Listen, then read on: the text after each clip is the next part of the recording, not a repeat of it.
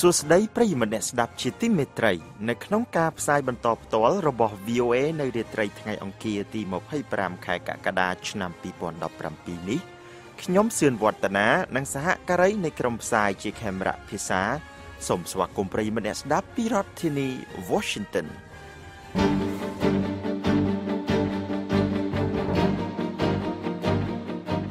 ជាកិច្ចចាប់ផ្ដើមលោកឈឹមសុមេតនិងលោកភីសុភាដានឹងជួនដើមរឿងព័ត៌មានសំខាន់នៅរាត្រីនេះកូនប្រសាប្រុសរបស់ប្រធានាធិបតីត្រឹមបដិសេធថាគ្មានការខុបខិតជាមួយរដ្ឋាភិបាលក្រុងម៉ូស្គូទេព្រឹទ្ធសភាសហរដ្ឋអាមេរិកនឹងបោះឆ្នោតលើការចាប់ផ្ដើមពិភាក្សាអំពីការសើរើច្បាប់ធានារ៉ាប់រងសុខភាព Obamacare ក្រសួងការងារថៃបើកការិយាល័យ97កន្លែងសម្រាប់ធ្វើឲ្យក្រុមពលករខ្មែរមានភាពស្របច្បាប់លោក Jeff Sessions កំពុងរងសម្ពាធពីសភានិងសេតាវិមាន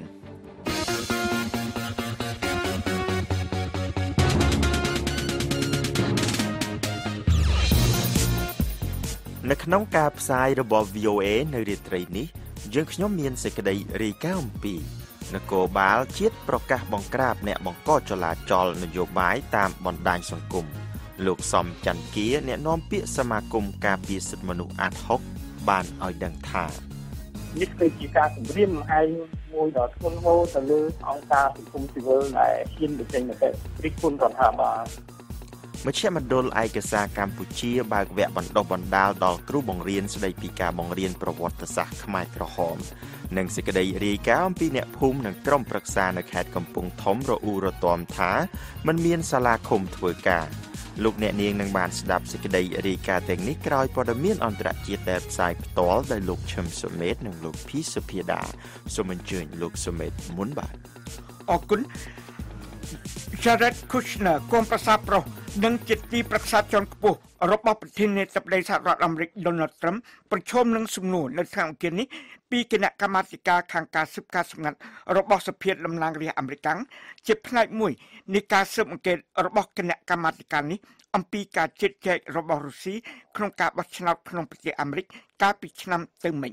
កាលពីថ្ងៃច័ន្ទ Kushner ក៏បាននិយាយទៅកាន់គណៈកម្មាធិការខាងការស៊ើបការសម្ងាត់របស់ប្រធានសភាសហរដ្ឋអាមេរិកក្នុងសម័យប្រជុំបិទទ្វារមួយស្តីគ្នានេះដែរនៅពេលគាត់ក៏បានបដិសេធជាសាធារណៈថាគាត់ឬនរណាផ្សេងទៀតនៅក្នុងពួកអ្នកធ្វើការឃោសនាបោះឆ្នោតឲ្យត្រឹមមិនបានធ្វើការតាក់ទងមិនសមរម្យណាមួយជាមួយប្រទេសរុស្ស៊ីនៅមុនឬក្រោយការបោះឆ្នោតកាលពីខែវិច្ឆិកាឆ្នាំ2016Jared Kushner បាននិយាយ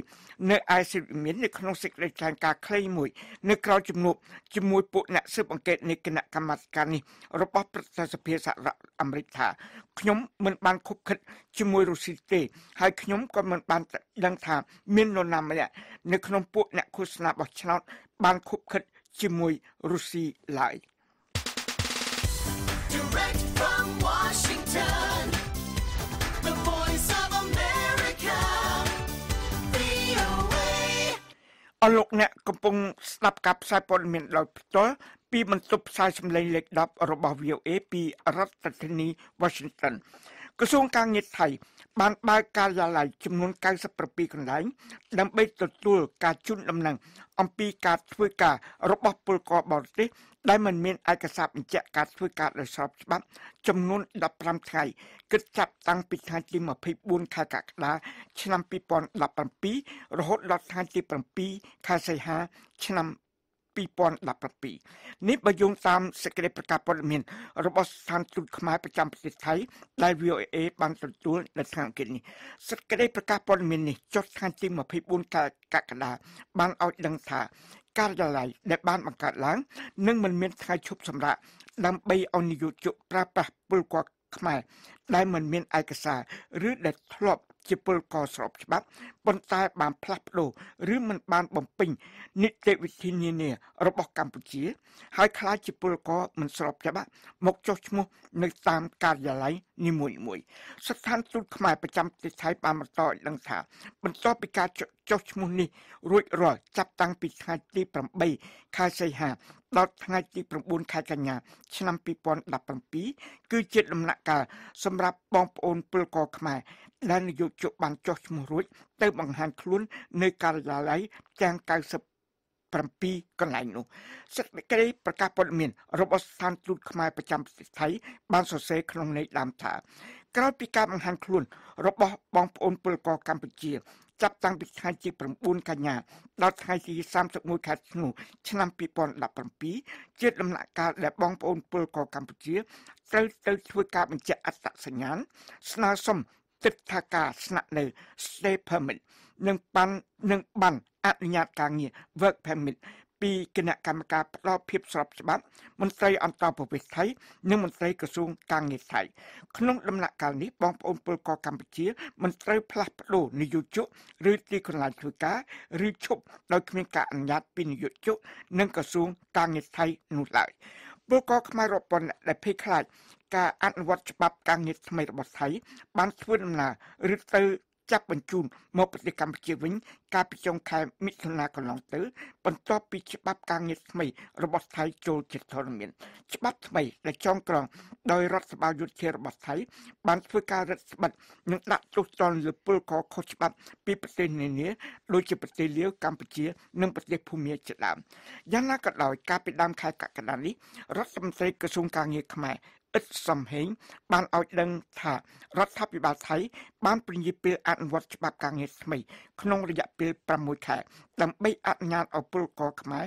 មានពេលទទួលបានសិទ្ធិពេញច្បាប់ក្នុងការបំពេញការងារនៅទីនោះលោកបញ្យល់ថាភាគីថៃបានកែតម្រង់លក្ខខណ្ឌបទបញ្ញត្តិមួយចំនួនដែលអាចបើកផ្លូវឲ្យពលករខ្មែរធ្វើការនៅប្រទេសថៃបានអ្នកខ្លំមើលស្ថានភាពពលករចំណាក់ស្រុកខ្មែរនៅព្រំដែនរវាងប្រទេសខ្មែរនិងប្រទេសថៃអបអរសាទរចំពោះការបន្ធូរបន្ថយលក្ខខណ្ឌមួយចំនួនដល់ពលករខ្មែរដែលកំពុងធ្វើការនៅប្រទេសថៃនិងមានបំណងឆ្លងចូលទៅធ្វើការនៅទឹកដីថៃវិញតែរយៈពេលដែលបានលើកឡើងនេះអាចជាការពិបាកដល់មន្ត្រីថ្នាក់ក្រោមអនុវត្តតាម The Voice of America, VOA. ព្រឹទ្ធសភាសហរដ្ឋអាមេរិកក្រុងនឹងបោះឆ្នោតនៅថ្ងៃអង្គារនេះលើករណីថាតើត្រូវបើកការជជែកដេញដោលលើគម្រោងរបស់គណៈបក្សសាធារណរដ្ឋក្នុងការស្រាវជ្រាវប្រព័ន្ធធានារ៉ាប់រងសុខភាពរបស់លោកអតីតប្រធានាធិបតី Barack Obama ឬក៏យ៉ាងណានោះលោក Mitch McConnell មេដឹកនាំសម្លេងភាគច្រើននៅក្នុងព្រឹទ្ធសភាកំពុងដឹកនាំការលុបចោលនៅច្បាប់ធានារ៉ាប់រងសុខភាព Obamacare នេះប៉ុន្តែកាលពីខែមុនលោករងនៅសម្ពាធក្នុងការឈានមួយជំហានថយក្រោយវិញនៅពេលដែលលោកសំទោសនៅពេលដែលមិនមានការគ្រប់គ្រងគ្រប់គ្រាន់ដើម្បីអនុម័តទម្រង់ទាំងពីរប្រភេទរបស់ច្បាប់នេះអ្វីដែលគេមិនទាន់ច្បាស់គឺថាតើទម្រង់ច្បាប់មួយណាដែលព្រឹទ្ធសភានឹងធ្វើការបោះឆ្នោតនោះរដ្ឋសភាបានអនុម័តបទបញ្ញត្តិលុបចោលច្បាប់ធានារ៉ាប់រងសុខភាព Obamacare និងជំនួសវិញដោយច្បាប់ធានារ៉ាប់រងសុខភាពថ្មីកាលពីខែឧសភាកន្លងទៅនេះ The Voice of America, direct from Washington, VOA. ប្រធានាធិបតី Donald Trump បានប្រើប្រាស់សន្ទរកថាគាត់កាលពីយប់ថ្ងៃច័ន្ទទៅកាន់វងមនុស្សមួយក្រុមធំមានការរំភើបចិត្តនៅក្នុងការប្រជុំក្រុមការយារដ្ឋជាតិក្នុងរដ្ឋ West Virginia ដើម្បីរិះគន់ដល់បណ្ដាញផ្សាយព័ត៌មានមិនពិតហើយបាននិយាយលេងសើចអំពីការដកនាយកសេវាកម្មសុខភាពនិងសេវាកម្មមនុស្សរបស់លោកចេញពីតំណែងប្រសិនបើពួកសាធារណរដ្ឋនៅក្នុងសភាសហរដ្ឋអាមេរិកគ្មានជោគជ័យក្នុងការជំរុញសេចក្តីព្រាងច្បាប់ថែរក្សាសុខភាពដែលត្រឹមចង់ឲ្យបាននោះទេ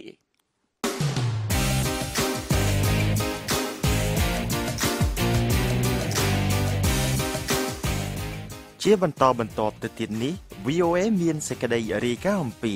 នគរបាលជាតិប្រកាសបង្ក្រាបអ្នកបង្កចលាចលនយោបាយតាមបណ្ដាញសង្គមមជ្ឈមណ្ឌលឯកសារកម្ពុជាបើកវគ្គបណ្ដុះបណ្ដាលដល់គ្រូបង្រៀនស្ដីពីការបង្រៀនប្រវត្តិសាស្ត្រខ្មែរក្រហមនិងសេចក្តីរាយការណ៍អំពីលោកត្រាំជំរុញឲ្យមានសមាជិកគណៈបក្សសាធារណរដ្ឋបន្តឯកភាពគ្នាលើការលុបចោលច្បាប់ Obamacare ហើយនៅក្នុងការផ្សាយ30នាទីចុងក្រោយយើងខ្ញុំមានសេចក្តីរាយការណ៍អំពីអ្នកភូមិនិងក្រុមប្រឹក្សានៅខេត្តកំពង់ធំរអ៊ូរទាំមិនមានសាលាឃុំធ្វើការ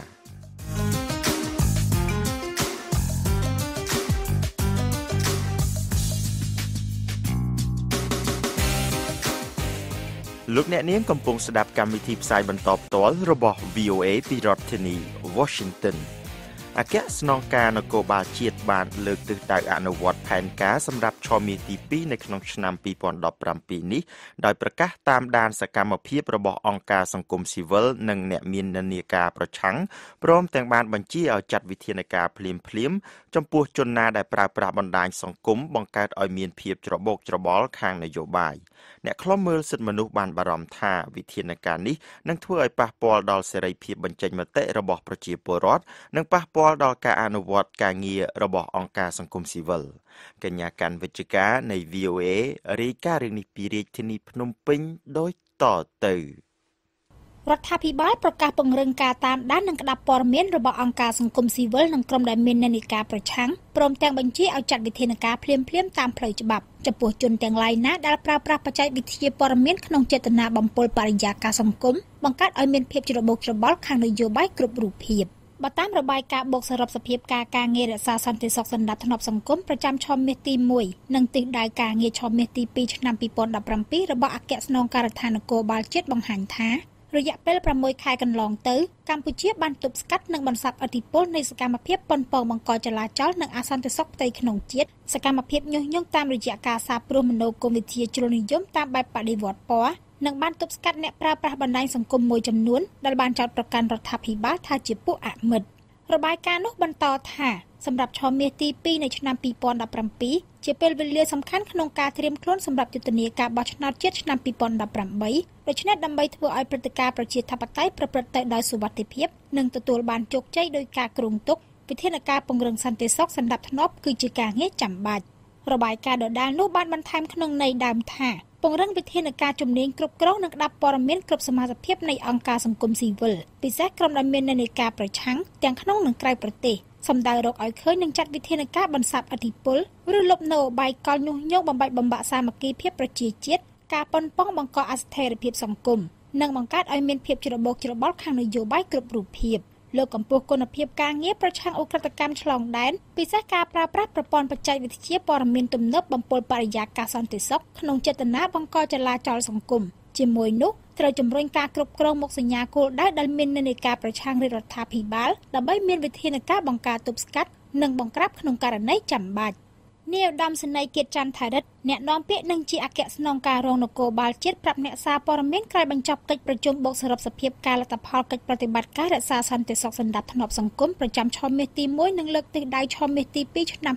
2017កាលពីថ្ងៃច័ន្ទនេះថាអគ្គស្នងការនគរបាលជាតិនៅបង្កើនសមត្ថភាពនាយកដ្ឋានប្រឆាំងបទល្មើសបច្ចេកវិទ្យាដើម្បីចាត់វិធានការតាមដានអ្នកប្រើប្រាស់បណ្ដាញសង្គម Facebook លោកបន្ថែមថាសមត្ថកិច្ចនឹងបង្ក្រាបភ្លាមៗចំពោះជនទាំងឡាយណាដែលប្រើប្រាស់បណ្ដាញសង្គម Facebook ដោយបំពានច្បាប់ដើម្បីបង្ការកុំឲ្យមានភាពចលាចលនៅក្នុងសង្គមភារកិច្ចនគរបាលគឺត្រូវតែធ្វើម៉េចរក្សាសន្តិសុខសង្គមមានន័យថាកុំឲ្យគេប្រើអាហ្នឹងទៅប្រព្រឹត្តបទល្មើសកុំឲ្យគេប្រើអាហ្នឹងទៅបំពុលបរិយាកាសដែលបង្កឡើងនូវអសន្តិសុខឬក៏ធ្វើបាបប្រជាពលរដ្ឋអញ្ចឹងសំខាន់បំផុតនគរបាលជាអ្នកអនុវត្តច្បាប់អញ្ចឹងនគរបាលមើលអ្វីទាំងអស់ហ្នឹងឲ្យផ្ទៀងផ្ទាត់ជាមួយច្បាប់បើការបង្ហោះការប្រើប្រាស់ហ្នឹងវាសមស្របវាមានផលប្រយោជន៍ដល់សង្គមអាហ្នឹងវាមិនបញ្ហាប៉ុន្តែបើការបង្ហោះហ្នឹងវាប៉ះពាល់និយាយរួមគឺបំពានច្បាប់ឲ្យតែបំពានច្បាប់នគរបាលចាត់ចែងអនុវត្តហើយលោកសំច័ន្ទគាអ្នកនាំពាក្យសមាគមការពារសិទ្ធិមនុស្សអាត60សាទរចំពោះចំណាត់ការលើអ្នកប្រើប្រាស់បណ្ដាញសង្គម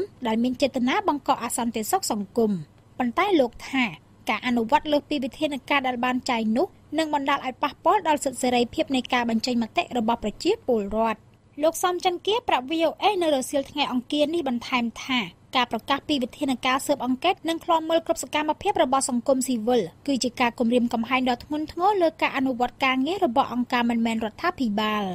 ជាស្នងការនគរបាលជាតិដាក់បញ្ជាឲ្យធ្វើការស៊ើបអង្កេតទៅលើអង្គការក្រៅរដ្ឋាភិបាលណាដែលហ៊ានរិះគន់រដ្ឋាភិបាលហើយយល់ទេតែគេរិះគន់គេបញ្ចេញមតិហ្នឹងទៅជាការញុះញង់បង្កអសន្តិសុខសង្គមវិញគឺជារឿងមួយដែលធ្វើឲ្យនេះគឺជាការគម្រាមកំហែងមួយដ៏ធ្ងន់ធ្ងរទៅលើអង្គការសង្គមស៊ីវិលដែលហ៊ានបញ្ចេញមតិរិះគន់រដ្ឋាភិបាលជាទូទៅគេឃើញប្រជាពលរដ្ឋមួយចំនួនរួមទាំងក្រុមអ្នកនយោបាយស្ទើរគ្រប់គណៈបកតែងប្រើប្រាស់បណ្ដាញសង្គម Facebook ដើម្បីឃោសនានយោបាយស្វែងរកប្រជាប្រិយភាពនិងសម្ដែងមតិឬរិះគន់លើបញ្ហាផ្សេងៗ ក្នុងនោះក្រុមមន្ត្រីជាន់ខ្ពស់គណៈបកសង្គ្រោះជាតិមួយចំនួនដែលជាគណៈបកប្រឆាំងដ៏ធំនៅកម្ពុជាក៏បានរងការចោទប្រកាន់ពាក់ព័ន្ធនឹងសកម្មភាពមួយចំនួនតាមរយៈការប្រើប្រាស់បណ្ដាញសង្គម Facebook នេះផងដែរ VOA មិនអាចតាក់ទងសុំការអធិប្បាយពីក្រុមមន្ត្រីជាន់ខ្ពស់និងអ្នកនាំពាក្យគណៈបកសង្គ្រោះជាតិបានទេរហូតមកដល់ល្ងាចថ្ងៃអង្គារនេះថ្មីនេះសមត្ថកិច្ចទើបតែឃាត់ខ្លួនយុវជនចំនួន2នាក់ពាក់ព័ន្ធនឹងការបង្ហោះសារលើបណ្ដាញសង្គម Facebook ប៉ះពាល់ដល់លោកនាយករដ្ឋមន្ត្រីហ៊ុនសែនក្នុងនោះស្ត្រីម្នាក់ត្រូវបានតុលាការចោទប្រកាន់និងឃុំខ្លួនពីបទញុះញង់ឲ្យប្រព្រឹត្តបទឧក្រិដ្ឋជាអាតបន្ទាប់ពីស្ត្រីនោះបង្ហោះសារចោទថាលោកហ៊ុនសែននិងក្រុមគ្រួសារលោកជាអ្នកនៅពីក្រោយការស្លាប់របស់អ្នកវិភាគនយោបាយលោកកែមលីរីឯយុវជនម្នាក់ទៀតត្រូវបានតុលាការចោទប្រកាន់និងឃុំខ្លួនពីបទគំរាមកំហែងថានឹងសម្លាប់បន្ទាប់ពីយុវជនរូបនោះបង្ហោះសារគំរាមសម្លាប់លោកហ៊ុនសែនលើបណ្ដាញសង្គម Facebook ក្រៅពីពួកគេទាំងពីរនាក់នេះក៏មានអ្នកប្រើប្រាស់បណ្ដាញសង្គម Facebook មួយចំនួនទៀតត្រូវបានឃាត់ខ្លួនមកសួរនាំពាក់ព័ន្ធនឹងករណីស្រដៀងគ្នានេះដែររាយការណ៍ពីរាជធានីភ្នំពេញនាងខ្ញុំកាន់វិជ្ជការ VOA នៅព្រឹកថ្ងៃអង្គារនេះមជ្ឈមណ្ឌលឯកសារកម្ពុជាបានបើកវគ្គបណ្ដុះបណ្ដាលដល់គ្រូបង្រៀនស្ដីពីការបង្រៀនប្រវត្តិសាស្ត្រខ្មែរក្រហមមន្ត្រីមជ្ឈមណ្ឌលឯកសារកម្ពុជាលើកឡើងថាការបង្រៀនពីប្រវត្តិសាស្ត្រខ្មែរក្រហមគឺជាសំណងរដ្ឋប្បវេណីមួយដែលសាលាក្ដីបានផ្ដល់ឲ្យដើមបណ្ដឹងរដ្ឋប្បវេណីដែលរងគ្រោះដោយសាររបបកម្ពុជាប្រជាធិបតេយ្យដើមបណ្ដឹងមួយចំនួននៅតែទាមទារសំណងជាទឹកប្រាក់ស្របពេលដែលអ្នកនាំពាក្យសាលាក្ដីបញ្ជាក់ថាការទាមទារជាទឹកប្រាក់គឺជាសំណងដែលមិនអាចផ្ដល់ឲ្យបានកញ្ញាកាន់វិជ្ជការនៃ VOA រាយការណ៍រឿងនេះពីរាជធានីភ្នំពេញដូចតទៅការបង្រៀនពីប្រវត្តិសាស្ត្រខ្មែរក្រហមនិងការអប់រំពីអំពើប្រល័យពូជសាសន៍តាមគ្រឹះស្ថានអប់រំដើម្បីព្យាបាលផ្លូវចិត្តជនរងគ្រោះនិងទប់ស្កាត់ការត្រឡប់មកវិញនៅរបបខ្មែរក្រហមគឺជាផ្នែកមួយនៃសំណងរដ្ឋបវេណីដែលអង្គជំនុំជម្រះវិសាមញ្ញក្នុងតុលាការកម្ពុជាហៅកាត់ថាសាលាក្ដីខ្មែរក្រហមកំពុងផ្ដល់ឲ្យដើមបណ្ដឹងរដ្ឋបវេណីដែលរងគ្រោះដោយរបបនេះនៅព្រឹកថ្ងៃអង្គារនេះមជ្ឈមណ្ឌលឯកសារកម្ពុជាសហការជាមួយក្រសួងអប់រំនិងសហភាពអឺរ៉ុបបានរៀបចំវគ្គបណ្ដុះបណ្ដាលមួយដល់គ្រូមូលដ្ឋាននិងសាស្ត្រាចារ្យជាង100នាក់មកពីមហាវិទ្យាល័យនិងសាកលវិទ្យាល័យទូទាំងប្រទេសស្ដីពីការបង្រៀនប្រវត្តិសាស្ត្រខ្មែរក្រហមនៅកម្ពុជាពីឆ្នាំ1975ដល់1979ដើម្បីបន្តអប់រំពលរដ្ឋខ្មែរឲ្យយល់ដឹងពីការចាប់ផ្ដើមនៃរបបកម្ពុជាប្រជាធិបតេយ្យនិងការដួលរលំទៅនៃរបបនេះនិងការបង្កើតសាលាក្ដីខ្មែរក្រហមលោកវ៉ាន់ថាន់ពៅតារ៉ានាយករងនៃមជ្ឈមណ្ឌលឯកសារកម្ពុជាប្រាប់ VOA ក្នុងវគ្គបណ្ដុះបណ្ដាលនោះថាគម្រោងនៃវគ្គបណ្ដុះបណ្ដាលការបង្រៀននេះគឺជាកិច្ចប្រឹងប្រែងនៃការផ្ដល់សំណងផ្លូវចិត្តសម្រាប់ជនរងគ្រោះក្នុងសម័យខ្មែរក្រហមដែលបានស្នើដោយម្ចាស់ជំនួយសាលាក្ដីខ្មែរក្រហមលោកបន្តថាវគ្គបណ្ដុះបណ្ដាលនេះនឹងបង្កើនសមត្ថភាពសាស្ត្រាចារ្យក្នុងការបង្រៀនសិស្សពាក់ព័ន្ធនឹងប្រវត្តិសាស្ត្រនៃអំពើប្រល័យពូជសាសន៍ព្រមទាំងជំរុញឲ្យមានការចងចាំប្រវត្តិសាស្ត្រនិងព្យាបាលផ្លូវចិត្តជនរងគ្រោះដែលបានឆ្លងកាត់របបខ្មែរក្រហម3ឆ្នាំ8ខែនិង20ថ្ងៃលោកវ៉ាន់ថាន់ពៅតារ៉ាបន្ថែមថាវគ្គបណ្ដុះបណ្ដាលនេះធ្វើឡើងជាលើកទី2ដែលសរុបមានគ្រូមូលដ្ឋាននិងសាស្ត្រាចារ្យបង្រៀនមុខវិជ្ជាសិលធម៌អក្សរសាស្ត្រខ្មែរនិងប្រវត្តិវិទ្យាប្រមាណជាង 3000 នាក់គ្រូបង្រៀននិងសាស្ត្រាចារ្យទាំងនោះនឹងបង្រៀនតាមម៉ោងដែលក្រសួងអប់រំបានកំណត់និងតាមកម្មវិធីសិក្សាដែលមានស្រាប់ព្រមទាំងបញ្ជ្រាបចំណេះដឹងពីរបបខ្មែរក្រហមទៅកាន់សិស្សតាមដែលអាចធ្វើទៅបានការបង្រៀននេះអាចជួយឲ្យគាត់បានសប្បាយជាសះស្បើយរបួសផ្លូវចិត្តអាចជួយដល់ការទប់ស្កាត់កុំឲ្យអំពើឧក្រិដ្ឋអំពើឃោរឃៅឬក៏អំពើប្រល័យពូជសាសន៍នឹងកើតឡើងម្ដងទៀតព្រោះដើមមិននឹងរដ្ឋបវេណីគាត់ធ្លាប់បានឆ្លងកាត់រួចហើយអញ្ចឹងគាត់ចង់ឲ្យមានការទប់ស្កាត់អញ្ចឹងការបង្រៀនគាត់យល់ថាជាផ្នែកមួយនៃការទប់ស្កាត់ដ៏មានប្រសិទ្ធភាពអាចធ្វើឲ្យសង្គមជាតិយើងមានការផ្សះផ្សាធ្វើឲ្យមានការអត់ឱនគ្នាទៅវិញទៅមកធ្វើឲ្យមានសន្តិភាពនៅក្នុងប្រទេសដែលជាមូលដ្ឋានគ្រឹះនៃលទ្ធិប្រជាធិបតេយ្យសិទ្ធិមនុស្សហើយនិងនីតិរដ្ឋលោកស្រីជាវណ្ណីមន្ត្រីស្រាវជ្រាវនៅរាជបណ្ឌិតសភាកម្ពុជានិងជាសាស្ត្រាចារ្យបង្រៀនតាមសាកលវិទ្យាល័យដែលបានចូលរួមក្នុងវគ្គបណ្ដុះបណ្ដាលនោះលើកឡើងថាការបង្រៀនសិស្សនិស្សិតពាក់ព័ន្ធនឹងប្រវត្តិសាស្ត្រនៃរបបខ្មែរក្រហមមានសារៈសំខាន់ណាស់ក្នុងការផ្ដល់ចំណេះដឹងពិតដល់សិស្សនិស្សិតឲ្យដឹងពីប្រវត្តិសាស្ត្រពិតក្នុងអតីតកាលលោកស្រីបន្ថែមថាវគ្គបណ្ដុះបណ្ដាលនេះបានពង្រឹងសមត្ថភាពដល់គ្រូនិងសាស្ត្រាចារ្យក្នុងការបង្រៀនឲ្យកាន់តែមានប្រសិទ្ធភាពនិងភាពច្បាស់លាស់ នៅពេលដែលមានការបដិបដាលសាស្ត្រាចារ្យបន្ថែមដូច្នេះគឺសាស្ត្រាចារ្យកាន់តែមានទុនកាន់តែខ្លាំងដើម្បីបដិបដាលសិស្សនិស្សិតរបស់យើងនឹងឲ្យគាត់មានចំណេះដឹងពាក់ព័ន្ធទៅនឹងបញ្ហាប្រវត្តិសាស្ត្រជាពិសេសគឺប្រវត្តិសាស្ត្រដ៏ជូរចត់នាសម័យកម្ពុជាប្រជាធិបតេយ្យនេះតែម្ដងព្រោះជាសម័យកាលមួយដែលយើងនឹកស្មានមិនដល់ថាកម្ពុជាបានធ្លាក់ដល់ចំណុចនោះព្រោះជាសម័យកាលមួយដែលយើងត្រូវតែចងចាំគ្រប់គ្នាហើយកុំឲ្យដានប្រវត្តិសាស្ត្រនឹងវាជន់ទៅសម័យនោះតទៅទៀតសាលាក្តីខ្មែរក្រហមត្រូវបានបង្កើតឡើងក្រោមជំនួយរបស់អង្គការសហប្រជាជាតិកាលពីឆ្នាំ2006ក្នុងគោលបំណងស្វែងរកការពិតនិងយុត្តិធម៌ចំពោះឧក្រិដ្ឋកម្មប្រល័យពូជសាសន៍ឧក្រិដ្ឋកម្មសង្គ្រាមនិងឧក្រិដ្ឋកម្មប្រឆាំងមនុស្សជាតិដែលកើតមានឡើងក្នុងរបបកម្ពុជាប្រជាធិបតេយ្យចន្លោះពីឆ្នាំ1975ដល់ឆ្នាំ1979ដឹកនាំដោយបកកុម្មុយនីសកម្ពុជាឬដែលគេស្គាល់ថាជាក្រុមខោអាវខ្មៅខ្មែរក្រហមសាលាក្តីខ្មែរក្រហមបានជំនុំជម្រះនិងផ្ដល់សំណងដល់ដើមបណ្ដឹងរដ្ឋបវេនីជាសំណងផ្លូវចិត្តនិងសំណងសមូហភាពតាមរយៈការទទួលស្គាល់ជនរងគ្រោះជាដើមបណ្ដឹងការសាងសង់ស្ទូបរំលឹកវិញ្ញាណក្ខន្ធការបញ្ចូលកម្មវិធីផ្សព្វផ្សាយនិងអប់រំជាដើមបើទោះបីជាសាលាក្តីខ្មែរក្រហមបានសម្រេចផ្ដល់ជាសំណងសមូហភាពដល់ដើមបណ្ដឹងរដ្ឋបវេនីដែលជាជនរងគ្រោះក្នុងរបបខ្មែរក្រហមក៏ដោយប៉ុន្តែក្រុមដើមបណ្ដឹងរដ្ឋបវេនីជាច្រើននៅតែទាមទារឲ្យតុលាការផ្ដល់សំណងដល់បុគ្គលជាទឹកប្រាក់សម្រាប់ជនរងគ្រោះម្នាក់ៗលោកប៊ូមេងតំណាងដើមបណ្ដឹងសំណងរដ្ឋបវេនីប្រាប់ថាលោកគាំទ្រឲ្យមានវគ្គបណ្ដុះបណ្ដាលដែលជាសំណងសមូហភាពសម្រាប់ជនរងគ្រោះនេះទោះជាយ៉ាងណាលោកនិយាយថាលោកនៅតែបន្តទាមទារសំណងរដ្ឋបវេនីជាទឹកប្រាក់ដល់បុគ្គលជាដើមបណ្ដឹងម្នាក់ៗត្រូវតែមានសំណងជាបុគ្គលដើម្បីផ្សះផ្សាផ្លូវចិត្តជាហោដូចជាកាលសម្ដេចហ៊ុនសែនក៏គាត់បានសងសំណងជាបុគ្គលដល់អ្នកដែលស្លាប់នៅកោះពេជ្រដែរបាទនេះជាគំរូមួយដែលហេតុអីក្បូរតុលាការអវតកមិនយកគំរូតាមខ្ញុំមានការខកចិត្តសម្បើមណាស់ចំពោះបញ្ហាហ្នឹងពីសាលាក្តីហ្នឹងបាទលោកណេតភក្ត្រាអ្នកនាំពាក្យសាលាក្តីខ្មែរក្រហមប្រាប់ VOA ថាសាលាក្តីខ្មែរក្រហមទើបតែបិទបញ្ចប់ការជំនុំជម្រះសំណុំរឿង002វគ្គ2កាលពីខែមីនាកន្លងទៅលោកមានប្រសាសន៍ថាដើមបណ្ដឹងរដ្ឋបវេនីក្នុងសំណុំរឿង001រហូតដល់004មានចំនួនសរុបប្រមាណជា 6,000 នាក់លោកណេតភក្ត្រាបន្ថែមថាសាលាក្តីខ្មែរក្រហមបានសម្រេចផ្ដល់តែសំណងផ្លូវចិត្តនិងសំណងសមូហភាពដល់ជនរងគ្រោះប៉ុណ្ណោះចំណែកឯការទាមទារសំណងជាទឹកប្រាក់សម្រាប់បុគ្គលសាលាក្តីមិនអាចផ្ដល់ឲ្យតាមការចង់បានរបស់ដើមបណ្ដឹងរដ្ឋបវេនីមួយចំនួននោះទេយោងតាមវិធានផ្ទៃក្នុងនៃសាលាក្តីខ្មែរក្រហមគឺតុលាការយើងមិនអាចផ្ដល់សំណងជាសំណងដល់បុគ្គលម្នាក់ៗបានទេជាថវិកាសម្រាប់បុគ្គលម្នាក់ៗទេដោយសារតែជនរងគ្រោះនៅក្នុងរបបកម្ពុជាប្រជាធិបតេយ្យនេះគឺមានចំនួនច្រើនលានអ្នកអញ្ចឹងយើងមិនអាចផ្ដល់នៅសំណងជាបុគ្គលទេបើទោះបីជាប្រជាពលរដ្ឋដែលជាជនរងគ្រោះដែលបានដាក់ពាក្យសុំតាំងខ្លួននឹងស្នើសុំយ៉ាងណាក្តីសាលាក្តីខ្មែរក្រហមដែលកំពុងបន្តការជំនុំជម្រះទោសមេដឹកនាំជាន់ខ្ពស់ក្នុងសំណុំរឿង002វគ្គ2លើបទឧក្រិដ្ឋធ្ងន់ធ្ងរជាច្រើនទៀតបានកាត់ទោសមេដឹកនាំខ្មែរក្រហម2នាក់គឺនួនជាបងធំទី2និងខៀវសំផនប្រមុខរដ្ឋឲ្យជាប់ពន្ធនាគារមួយជីវិតក្នុងសំណុំរឿង002វគ្គ1ពីបទឧក្រិដ្ឋកម្មប្រឆាំងនឹងមនុស្សជាតិនិងសម្រាប់អ្នកសាធារណរដ្ឋសាលាក្តីកូនកាត់មួយនេះក៏កំពុងតែចាត់ការកាត់ក្តីសំណុំរឿង003និង004ប្រឆាំងនឹងមេដឹកនាំថ្នាក់ក្រោមឬថ្នាក់តំបន់នៃរបបកម្ពុជាប្រជាធិបតេយ្យរាយការណ៍ពីរាជធានីភ្នំពេញនាងខ្ញុំកាន់វិជ្ជការ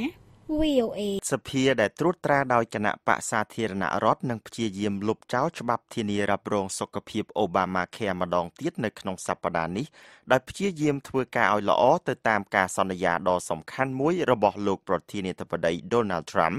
នៅក្នុងពេលយុទ្ធនាការឃោសនាបោះឆ្នោតកន្លងមកដោយសារតែបំណងលុបចោលច្បាប់ធានារ៉ាប់រងសុខភាពនៅមានភាពស្រពិចស្រពិលនៅឡើយអ្នកគាំទ្ររបស់លោកត្រាំអ្នកប្រឆាំងនិងអ្នកវិភាគកំពុងតែតាមដានថាតើនឹងមានរឿងអ្វីកើតឡើងបន្ទាប់ទៀតទៅលើគោលនយោបាយនៅក្នុងប្រទេសដ៏មានមហិច្ឆតារបស់លោកត្រាំលោក Jim Malone អ្នកឆ្លើយឆ្លងព័ត៌មានជាតិរបស់ VOA រាយការណ៍លម្អិតអំពីរឿងនេះពីរដ្ឋធានី Washington ហើយនឹងហុងចិន្តាជូនសេចក្តីប្រែសម្រួលដោយតទៅ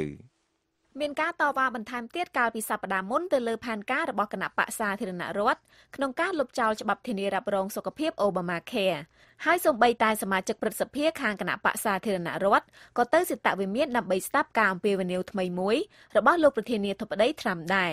លោក Trump បានថ្លែងថា For 7 years you promised the American people that you would repeal Obamacare. People are hurting. inaction អស់រយៈពេល7ឆ្នាំមកហើយដែលអ្នកបានសន្យានឹងពលរដ្ឋអាមេរិកកាំងថាអ្នកនឹងលុបចោលច្បាប់ធានារ៉ាប់រងសុខភាព Obamacare ប្រជាពលរដ្ឋកំពុងតែជួបបញ្ហាភាពអសកម្មមិនមែនជាជំរឿននោះទេមានពេលមួយលោក Trump បានលើកឡើងថាប្រហែលជាដល់ពេលហើយដែលត្រូវឲ្យច្បាប់ធានារ៉ាប់រងសុខភាព Obamacare បរាជ័យកិច្ចខិតខំប្រឹងប្រែងបន្តទៀតរបស់គណៈបកសាធារណរដ្ឋគឺគ្រាន់តែមានគោលបំណងលុបចោលច្បាប់ធានារ៉ាប់រងសុខភាពនេះប៉ុណ្ណោះហើយនេះជាអ្វីដែលសមាជិកគណៈបកប្រជាធិបតេយ្យដូចជាលោកសមាជិកព្រឹទ្ធសភា Chuck Schumer ជាដើមជំទាស់លោក Chuck Schumer បានមានប្រសាសន៍ថា Make no mistake about it. Passing repeal without a replacement would be កុំធ្វើឲ្យវាคล้ายជាកំហុសឲ្យសោះការដែលលុបចោលច្បាប់ធានារ៉ាប់រងសុខភាពដោយគ្មានការដាក់ច្បាប់ថ្មីជំនួសវិញគឺជាគ្រោះមហន្តរាយមួយលោកស្រី Molly Reynolds នៃអង្គការ Brookings Institution បានថ្លែងថាការរាំងស្ទះខាងធានារ៉ាប់រងសុខភាពគឺជាបរាជ័យនយោបាយមួយសម្រាប់លោកប្រធានាធិបតីអ្នកស្រី Reynolds បានមានប្រសាសន៍ថា particularly for a president who's made a lot of his campaign and his early សម្រាប់ប្រធានាធិបតីម្នាក់ដែលបានប្រឹងប្រែងយ៉ាងច្រើននៅក្នុងយុទ្ធនាការបោះឆ្នោតនិងនៅពេលដំបូងនៃអាណត្តិរបស់ខ្លួនដើម្បីតែជ័យជំនះនោះគឺជាបរាជ័យមួយសម្រាប់លោកសមាជិកគណៈបក្សសាធារណរដ្ឋនៅតែមានការខ្វែងគំនិតគ្នាចំពោះច្បាប់ថ្មីសម្រាប់ជំនួសច្បាប់ Obamacare នេះប៉ុន្តែពួកគេភាគច្រើនចង់ធ្វើតាមការសន្យានៅក្នុងពេលយុទ្ធនាការបោះឆ្នោតនេះបើយោងតាមការបញ្ជាក់របស់លោក Mitch McConnell មេដឹកនាំព្រឹទ្ធសភាលោកបានថ្លែងយ៉ាងដូចនេះថា There is a large majority in our conference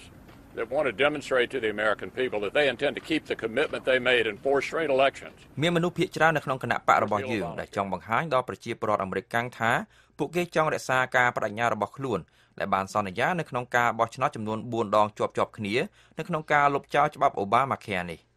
អ្នកអភិរក្សនិយមមួយចំនួននិយាយថាផែនការនេះមិនទទួលបានការគាំទ្រគ្រប់គ្រាន់ដើម្បីលុបចោលច្បាប់ Obamacare ទេខណៈដែលសមាជិកគណៈបក្សសាធារណរដ្ឋនិយមកណ្ដាលមួយចំនួនមានការព្រួយបារម្ភចំពោះការប៉ាន់ស្មានដែលថាប្រជាពលរដ្ឋអាមេរិកកាំងជាង20លាននាក់អាចនឹងបាត់បង់ការធានារ៉ាប់រងសុខភាពរបស់ពួកគេលោក Kyle Kondik នៃសាកលវិទ្យាល័យ University of Virginia បានមានប្រសាសន៍ថាបញ្ហាភ្លាំងផ្លាត់ណាមួយពាក់ព័ន្ធនឹងច្បាប់ធានារ៉ាប់រងសុខភាពអាចធ្វើឲ្យសមាជិកគណៈបក្សសាធារណរដ្ឋបាត់បង់ការគ្រប់គ្រងសភានៅឆ្នាំក្រោយលោកបានថ្លែងថា Particularly if the president's approval rating stays at 40% or below because historically speaking presidents with poor approval have ជាទូទៅប្រសិនបើអត្រាគាំទ្ររបស់លោកប្រធានាធិបតីនៅតែមានអត្រា 40% ឬទាបជាងនេះគណៈបក្សសាធារណរដ្ឋនឹងបាត់បង់ការគ្រប់គ្រងនៅក្នុងរដ្ឋសភាព្រោះបើយើងមើលតាមប្រវត្តិសាស្ត្រប្រធានាធិបតីដែលមានអត្រាគាំទ្រទាបបានបាត់បង់យ៉ាងច្រើននៅក្នុងរដ្ឋសភាប្រសិនបើសមាជិកគណៈបក្សសាធារណរដ្ឋមិនអាចដោះស្រាយការខ្វែងគំនិតគ្នានេះបានទេពួកគេប្រហែលជាត្រូវងាកទៅរកសមាជិកគណៈបកប្រជាធិបតេយ្យដើម្បីឲ្យឈានដល់ការព្រមព្រៀងគ្នាមួយលើច្បាប់នេះបើយោងតាមការបញ្ជាក់របស់លោក Matthew Fiedler អ្នកជំនាញខាងធានារ៉ាប់រងសុខភាពនៃអង្គការ Brookings Institution លោក Fiedler បានថ្លែងយ៉ាងដូចនេះថា If this legislation were to fail there would be some interest in bipartisan negotiations looking at some narrower changes ប្រសិនបើច្បាប់នេះបរាជ័យនឹងត្រូវមានការចរចារវាងគណៈបកទាំងពីរដែលត្រូវពិនិត្យមើលទៅលើការកែប្រែតូចៗមួយចំនួនជាពិសេសចំណុចដែលប៉ះពាល់ដល់ការធានារ៉ាប់រងសុខភាពរបស់បុគ្គលម្នាក់ៗកិច្ចខិតខំប្រឹងប្រែងក្នុងការលុបចោលច្បាប់ធានារ៉ាប់រងសុខភាពដែលមានរយៈពេលយូរនេះបានពន្យាពេលទៅលើសកម្មភាពអាទិភាពនៃគោលនយោបាយក្នុងប្រទេសដទៃទៀតរបស់លោក Trump ដែលក្នុងនោះមានទាំងការសន្យាដ៏សំខាន់មួយផ្សេងទៀតក្នុងពេលយុទ្ធនាការបោះឆ្នោតនោះគឺកំណែតម្រង់ពន្ធដារពីរដ្ឋធានី Washington ខ្ញុំហុងចិន្តា VOA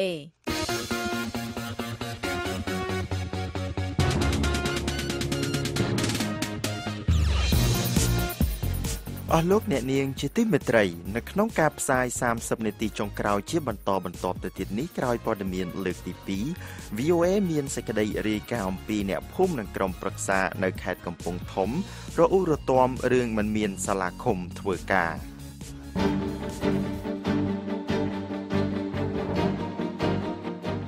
តទៅទៀតនេះលោកឈឹមសុមេតនិងលោកភីសុភាដានឹងជួនដើមរឿងព័ត៌មានសំខាន់ជាលើកទី2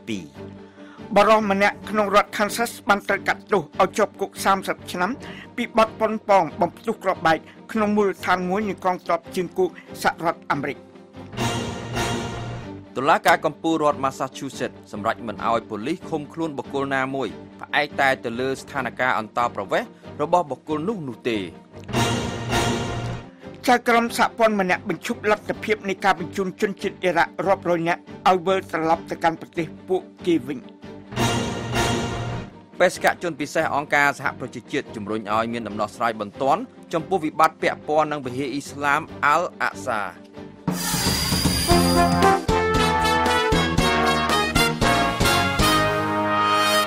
លំដាប់តទៅទៀតនេះលោកឈឹមសុមេតនិងលោកភីសុភាដានឹងជួនព័ត៌មានទាំងស្រុងសូមអញ្ជើញលោកសុមេតបាទអរគុណបរិសម្នាក់ក្នុងរដ្ឋ Kansas ដែលបានត្រូវរកឃើញតែមានទោសពីបទប៉ុនប៉ងបំផ្ទុះគ្រាប់បែកក្នុងឡានមួយគ្រឿងនៅឯមូលដ្ឋានកងទ័ពជើងគោកសហរដ្ឋអាមេរិក Fort Riley បានត្រូវកាត់ទោសឲ្យជាប់គុក30ឆ្នាំឈ្មោះ John Booker Jr. អាយុ22ឆ្នាំបានត្រូវចាប់ខ្លួនកាលពីខែមេសាឆ្នាំ2015នៅខាងក្រៅបន្ទាយ Fort Riley នៅចម្ងាយ100គីឡូម៉ែត្រខាងលិចទីក្រុង Topeka នៅពេលគាត់រៀបចំអ្វីដែលគាត់គិតថាជាគ្រាប់បែកមួយគ្រាប់នៅពេលគាត់សារភាពថាមានទោសកាលពីខែកុម្ភៈគាត់បានទទួលស្គាល់ថាគាត់ចង់សម្លាប់ជនជាតិអាមេរិកហើយចូលរួមក្នុងអ្វីដែលគាត់អាចថាសង្គ្រាមសាសនាដើម្បីគ្រប់គ្រងពួកជនសកម្មប្រយុទ្ធរដ្ឋអ៊ីស្លាមលោកស្រី Dana Boente ឧបការីស្ដីទីនៃរដ្ឋមន្ត្រីក្រសួងយុតិធម៌សហរដ្ឋអាមេរិកបានមានប្រសាសន៍នៅក្នុងសេចក្តីថ្លែងការណ៍មួយដោយប្រើអក្សរកាត់នៃពួករដ្ឋអ៊ីស្លាមថាជាមួយគ្នានេះ John Booker ជាអ្នកទទួលខុសត្រូវដល់ផែនការគាត់ដើម្បីសម្លាប់ពួកបុគ្គលិកយោធាសហរដ្ឋអាមេរិកនៅលើដីអាមេរិកក្នុងនាមនៃពួក ISIS អធិភាពខ្ពស់បំផុតនៃផ្នែកសន្តិសុខជាតិគឺទប់ទល់នឹងការគំរាមកំហែងភេរវកម្មនិងការពារជីវិតប្រជារាស្ត្រអាមេរិកហើយនាំយកពួកជនទាំងឡាយណាដែលគ្រោងវាយប្រហារយើងទៅឲ្យតុលាការកាត់ទោស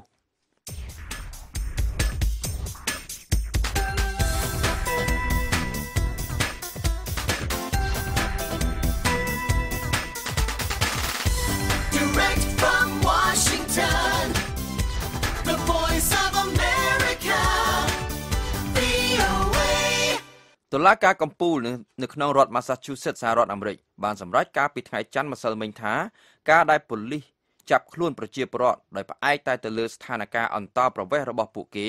ដើម្បីទុកពេលគ្រប់គ្រាន់ឲ្យមន្ត្រីរដ្ឋាភិបាលសហព័ន្ធឃុំខ្លួនពួកគេនោះជាអំពើខុសច្បាប់អ្នកដែលចូលមកក្នុងសហរដ្ឋអាមេរិកដោយស្របច្បាប់ហើយស្នាក់នៅហួសទឹកដីកំណត់គឺជាអ្នកដែលរស់នៅក្នុងសហរដ្ឋអាមេរិកខុសច្បាប់ហើយប្រសិនបើពួកគេមិនបានប្រព្រឹត្តបទឧក្រិដ្ឋអ្វីនោះទេនោះពួកគេនឹងត្រូវជាប់ទោសរដ្ឋប្រវេណីមិនមែនជាទោសព្រហ្មទណ្ឌនោះទេសម្រាប់អ្នកដែលចូលក្នុងទឹកដីសហរដ្ឋអាមេរិកដោយខុសច្បាប់វិញហើយមិនបានប្រព្រឹត្តបទឧក្រិដ្ឋអ្វីនោះទេនោះអ្នកនោះនឹងជាប់ទោសមជ្ឈិមការសម្រេចដូចនេះបានធ្វើឡើងបន្ទាប់ពីមេធាវីរបស់លោកលុនស្រីនួនប្តឹងឧទ្ធរជំនួសលោកលុនស្រីនួនបានចូលមកក្នុងទឹកដីសហរដ្ឋអាមេរិកក្នុងឋានៈជាជនភៀសខ្លួនមួយរូបនៅពេលដែលលោកជាទារកនៅឡើយនៅក្នុងឆ្នាំ1985លោកបានចូលមកក្នុងទឹកដីសហរដ្ឋអាមេរិកជាមួយនឹងឪពុកម្ដាយជាជនជាតិខ្មែររបស់លោកដែលបានរត់គេចចេញពីរបបខ្មែរក្រហមលោកលុនស្រីនួនត្រូវបានចាប់ខ្លួននៅថ្ងៃទី24ខែតុលាឆ្នាំ2016ក្រោមបទប្លន់ដោយមិនប្រើប្រាស់អាវុធតែមួយករណីគត់តែប៉ុណ្ណោះក្រោយមកការចាប់ប្រកាន់នេះត្រូវបានទម្លាក់ចោលវិញប៉ុន្តែលោកនៅត្រូវបានមន្ត្រីតុលាការបន្តឃុំខ្លួននៅឯតុលាការក្រុង Boston ដដែលសារក្រមរបស់តុលាការកំពូលប្រចាំរដ្ឋ Massachusetts បានបញ្ជាក់ថាច្បាប់នៅក្នុងរដ្ឋ Massachusetts មិនបានផ្ដល់សិទ្ធិដល់មន្ត្រីតុលាការឲ្យធ្វើការចាប់ខ្លួននិងឃុំខ្លួនបុគ្គលណាមួយក្រោយពេលដែលបុគ្គលនោះទទួលបានការដោះលែងចេញពីការឃុំឃាំងរបស់រដ្ឋនោះទេ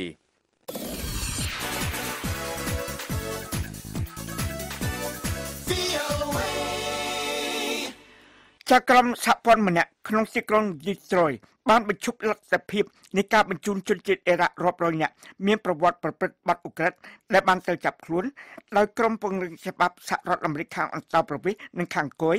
ឲ្យវិលត្រឡប់ទៅប្រទេសពួកគេវិញកាលពីថ្ងៃច័ន្ទលោក Mark Goldsmith ចៅក្រមតំបន់នៃសហរដ្ឋអាមេរិកបានផ្ដល់សំណើអធិបញ្ជាដំបូងមួយធ្វើឡើងដោយពួកមេធាវីនៃជនជាតិអ៊ីរ៉ាក់ទាំងនេះដែលបានសុំឲ្យលោកបញ្ឈប់ការធ្វើបច្ចុប្បន្ននេះដោយនិយាយថាពួកគេ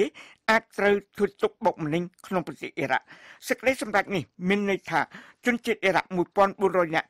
ដោយមានរួមបញ្ចូលទាំងជាង200នាក់ផងដែរដែលបានត្រូវចាប់ឃុំឃាំងកាលពីខែមុននិងមានពេលវេលាច្រើនជាងមុនដើម្បីស្វែងរកកិច្ចការពារតាមផ្លូវច្បាប់ពីការបញ្ជូនត្រឡប់ទៅកាន់ប្រទេសអ៊ីរ៉ាក់វិញពួក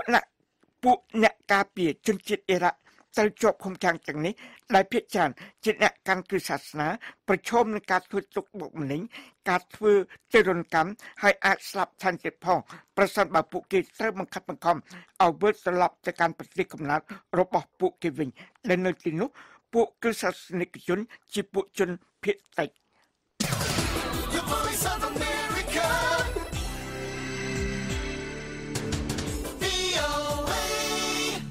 បេសកជនអង្គការសហប្រជាជាតិទទួលបន្ទុកដំណើរការសន្តិភាពនៅតំបន់មជ្ឈិមបូព៌ាបានជំរុញឲ្យមានដំណោះស្រាយឲ្យបានឆាប់រហ័សមួយចំពោះវិបត្តិនាពេលបច្ចុប្បន្ននេះពាក់ព័ន្ធនឹងវិហារអ៊ីស្លាមអាល់អាក់សាដែលគេស្គាល់ថា Temple Mount នៅក្នុងទីក្រុងយេរូសាឡឹមប្រទេសអ៊ីស្រាអែលបេសកជនអង្គការសហប្រជាជាតិលោក Nikolai Ladenov បានប្រាប់អ្នកសារព័ត៌មានបន្ទាប់ពីកិច្ចពិភាក្សាបិទទ្វារជាមួយនឹងសមាជិកក្រុមប្រឹក្សាសន្តិសុខអង្គការសហប្រជាជាតិបានបញ្ចប់ទៅថាវាពិតជាមានសារៈសំខាន់ខ្លាំងណាស់ប្រសិនបើជាយើងអាចស្វែងរកដំណោះស្រាយមួយចំពោះវិបត្តិនាពេលបច្ចុប្បន្ននេះនៅត្រឹមថ្ងៃសុក្រសប្តាហ៍នេះខ្ញុំគិតថាគ្រោះថ្នាក់នឹងកើតឡើងកាន់តែធំទៅប្រសិនបើយើងទៅបួងសួងនៅវិហារអ៊ីស្លាមនោះនៅថ្ងៃសុក្រម្ដងទៀតដោយគ្មានដំណោះស្រាយចំពោះវិបត្តិនេះនោះលោកឡាដេណូបានបន្ថែមថាវាពិតជាមានសារៈសំខាន់ណាស់ដែលស្ថានភាពនៅក្នុងទីក្រុងយេរូសាឡឹមតាំងពីឆ្នាំ1967មកត្រូវបានរក្សាឲ្យនៅដដែលលោកក៏បានជំរុញឲ្យពលរដ្ឋអ៊ីស្រាអែលនិងពលរដ្ឋប៉ាឡេស្ទីនរក្សាភាពអត់ធ្មត់និងមិនត្រូវធ្វើសកម្មភាពបង្កហេតុណាមួយនោះទេភាពតានតឹងបានកើតឡើងរវាងអ៊ីស្រាអែលនិងប៉ាឡេស្ទីនកាលពីប្រមាណសប្តាហ៍កន្លងទៅនេះបន្ទាប់ពីអ៊ីស្រាអែលបានដំឡើងឧបករណ៍តាមដានធ្វើពីលោហៈនិងកាមេរ៉ាសន្តិសុខនៅឯវិហារដ៏ពិសិដ្ឋនោះក្រោយពីអ្នកបួងសួងជនជាតិប៉ាឡេស្ទីន3នាក់បានបាញ់ប៉ូលីសអ៊ីស្រាអែល2នាក់ឲ្យស្លាប់នៅទីនោះប៉ាឡេស្ទីនបានជំទាស់ទៅនឹងវិធានការនេះថាជាការធ្វើឲ្យអ្នកកាន់សាសនាអ៊ីស្លាមបាត់បង់កិត្តិយសដែលជាហេតុបង្កឲ្យមានភាពតានតឹងកើនឡើងលើបញ្ហាថាតើនរណានឹងគ្រប់គ្រងកន្លែងដែលមានចំនួននោះប្រទេសអូស្ត្រាលីនៅតែបន្តប្រកែកនឹងការអះអាងដោយអង្គការសហប្រជាជាតិថាខ្លួនបានសម្រេចកិច្ចព្រមព្រៀងមួយដើម្បីឲ្យពួកជនភៀសខ្លួនជាប់ឃុំឃាំងនៅក្នុងមជ្ឈមណ្ឌលឃុំឃាំង2នៅលើកោះ2ក្នុងមហាសមុទ្រប៉ាស៊ីហ្វិកតាំងលំនៅឋានជាតិថ្មីនៅលើដែនដីរបស់ផងខ្លួនលោក Filippo Grandi អគ្គស្នងការអង្គការសហប្រជាជាតិខាងជនភៀសខ្លួនបាននិយាយកាលពីថ្ងៃច័ន្ទថាទីភ្នាក់ងារលោកបានសម្រាប់កិច្ចព្រមព្រៀងមួយជាមួយរដ្ឋាភិបាលក្រុង Canberra ថាខ្លួននឹងជួយពួកអ្នកស្វាស្វែងរកកន្លែងជោគកោន 1250 នាក់ដែលនៅពេលនេះត្រូវឃុំឃាំងនៅលើកោះ Papua New Guinea និងកោះ Nauru ឲ្យតាំងលំនៅឋានជាតិថ្មីក្នុងសហរដ្ឋអាមេរិកជាមួយការយល់ដឹងច្បាស់លាស់ថាពួកជនភៀសខ្លួនអាចរងគ្រោះដោយងាយ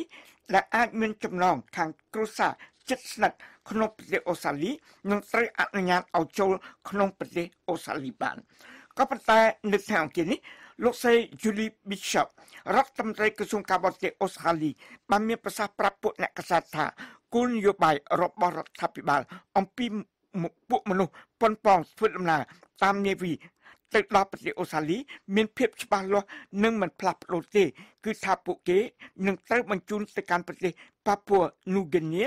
ឬកោះ Nauru ហើយនឹងមិនត្រូវតាំងលំនៅឋានជាតិថ្មីក្នុងប្រទេសអូស្ត្រាលីជាដាច់ខាតសេចក្តីថ្លែងការណ៍នេះរបស់លោក Bishop បញ្ចេញជាថ្មីនៅសេចក្តីថ្លែងការណ៍ពីថ្ងៃច័ន្ទដោយលោក Peter Dutton រដ្ឋមន្ត្រីក្រសួងអន្តរប្រវេសន៍អូស្ត្រាលីដែលបានបដិសេធថាគ្មានកិច្ចព្រមព្រៀងបែបនេះឡើយឃុំត្រឹមត្រូវសម្រាប់ក្រុមប្រឹក្សាឃុំធ្វើការអស់ជាង15ឆ្នាំមកហើយក្នុងរយៈពេលជាច្រើនឆ្នាំនេះក្រុមប្រឹក្សាឃុំបានជួលទីតាំងតូចមួយនៅខាងក្នុងបរិវេណផ្ទះរបស់អ្នកភូមិម្នាក់ដោយមិនមានសូម្បីតែបន្ទប់សម្រាប់អង្គុយមកធ្វើការជាកន្លែងផ្ដល់សេវាមូលដ្ឋានជូនប្រជាពលរដ្ឋពួកគេរិះគន់ថាការមិនមានសាលាឃុំធ្វើការឲ្យបានត្រឹមត្រូវបានធ្វើឲ្យប៉ះពាល់ដល់ប្រសិទ្ធភាពនៃការងារលោកសុណារិននៃ VOA រាយការណ៍រឿងនេះពីឃុំស្វាយភ្លើងខេត្តកំពង់ធំដូចតទៅអស់រយៈពេលជាង15ឆ្នាំមកហើយដែលឃុំស្វាយភ្លើងក្នុងស្រុកបារាយខេត្តកំពង់ធំមានតែឈ្មោះតែមិនមានសាលាឃុំនោះទេ ប្រជាពលរដ្ឋនិងសមាជិកក្រុមប្រឹក្សាឃុំបានត្អូញត្អែថាការមិនមានសាលាឃុំនេះបានធ្វើឲ្យប៉ះពាល់ការងារផ្តល់សេវាជូនប្រជាពលរដ្ឋនាពេលបច្ចុប្បន្ននេះមេឃុំស្វាយភ្លើងលោកច័ន្ទប៊ុនសាអាយុ66ឆ្នាំបានថ្លែងប្រាប់ VOA ថា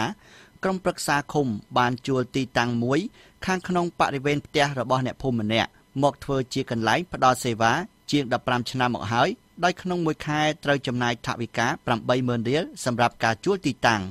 លោកបន្តថាលោកនិងសមាជិកក្រុមប្រឹក្សាផ្សេងទៀតធ្លាប់បានស្នើសុំច្រើនលើកច្រើនសារមកហើយតែរហូតមកដល់ពេលនេះមិនទាន់មានការឆ្លើយតបថាមានថវិកាសម្រាប់សាងសង់សាលាឃុំនៅឡើយទេបាទអត់មានសាលាឬអត់មានលុយធ្វើមិនអត់បាទស្នើទៅលើរាល់ខែប្រចាំខែប្រជុំស្នើទៅហើយថ្នាក់លើមិនព្រមមិនឆ្លើយដែរឲ្យខ្ញុំឆ្លើយថាបានមិនកើតឆ្លើយថាចាប់លើកក្រោយគេដឹងថ្ងៃណាលើកក្រោយមេឃុំរូបនោះបានអះអាងទៀតថាសាលាឃុំត្រូវការថវិកាប្រមាណពី4ទៅ$50,000សហរដ្ឋអាមេរិកសម្រាប់ការសាងសង់នេះលោកបានទទួលស្គាល់ថាការមិនមានសាលាឃុំធ្វើការពិតជាបានប៉ះពាល់ប្រសិទ្ធភាពនៃការផ្តល់សេវានៅតាមមូលដ្ឋានតែលោកថាមិនមានជំរើសអ្វីក្រៅពីនេះនំពោធ្វើម៉េចឲ្យតែថ្នាក់លើជួយមកសនុកខ្ញុំងាយស្រួលនឹងងាយក្នុងធ្វើការនៅសាលាឃុំមិនចង់នៅផ្ទះគេណាលោកមានប្រសាសន៍បន្ថែមថាបច្ចុប្បន្ននេះលុយមូលនិធិឃុំដែលត្រូវបានផ្ដល់មកក្នុងមួយឆ្នាំមានតែជាង$10,000ប៉ុណ្ណោះដូច្នេះលោកថាមិនអាចដកសន្សំទុកសម្រាប់សាងសង់សាលាឃុំបាននោះទេដោយសារតែមានគម្រោងធ្វើផ្លូវជាអាទិភាពបើតាមលោកមេឃុំបច្ចុប្បន្ននេះសាលាឃុំមានដីតែសំខាន់គឺមិនមានថវិកាសម្រាប់សាងសង់ដីរបស់សាលាឃុំស្ថិតនៅជាមួយទីស្នាក់ការរបស់គណៈបកប្រជាជនកម្ពុជាប្រចាំតំបន់នោះមណ្ឌលសុខភាពប៉ុស្តិ៍នគរបាលឃុំស្វាយភ្លើងនិងផ្ទះរបស់ពលរដ្ឋជួលធ្វើជាទីតាំងសាលាឃុំក៏ស្ថិតនៅជាប់គ្នាផងដែរលោកប្រែងកំសឿនជំទប់ទី2និងជាសមាជិកក្រុមប្រឹក្សាឃុំស្វាយភ្លើងមកពីគណៈបកសង្គ្រោះជាតិបានលើកឡើងថាកាលពីឆ្នាំ2012លោកបានស្នើសុំធ្វើសាលាឃុំតូចមួយបណ្ដោះអាសន្នធ្វើពីឈើដែលលោកអាចរកបានដោយផ្ទាល់ខ្លួននិងប្រក់ដំបូលត្រឹមសង្កសីប៉ុន្តែលោកថាសំណើនោះត្រូវបានបដិសេធលោកបន្ថែមថាសម្រាប់រូបលោកផ្ទាល់ក៏ពិបាកធ្វើការនៅម៉ោងសម្រាកផងដែរដោយសារទីតាំងស្ថិតនៅក្នុងបរិវេណផ្ទះរបស់អ្នកភូមិលោកមានប្រសាសន៍បន្ថែមថាការមិនមានសាលាឃុំនេះបានប៉ះពាល់ដល់ការងារនៅក្នុងឃុំនាពេលកន្លងមកគឺពលរដ្ឋពិបាកមករកសេវានិងពិបាកក្នុងការពិភាក្សាបញ្ហាចំនួនក្នុងគ្រួសារជាដើមនិយាយចំទៅខ្ញុំការយល់ដឹងរបស់ខ្ញុំថាវាអាចប៉ះពាល់ដល់អារម្មណ៍ប្រជាពលរដ្ឋប៉ះពាល់ដោយសារការវិវាទក្នុងគ្រួសារអីរឿងក្តីមួយយើងត្រូវការសម្រុះសម្រួលវាប៉ះពាល់មិនប៉ះពាល់ការអៀនខ្មាស់របស់ប្រជាពលរដ្ឋយើងនៅបុគ្គលម្នាក់